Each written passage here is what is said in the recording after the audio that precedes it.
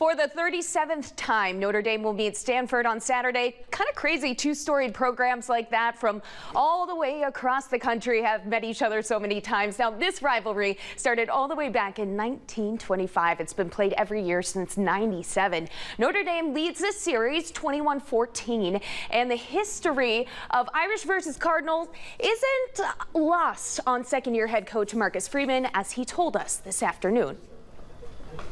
I think it's an unbelievable rivalry. And as you look at both of our institutions, the values we have in terms of student athlete experience, the educational values that both universities provide, I think it's a great rivalry that we're going to try to continue to have as long as we can. And again, as you guys know, those decisions are made by people above me, but I'm always a proponent of making sure we can keep this rivalry as long as we can.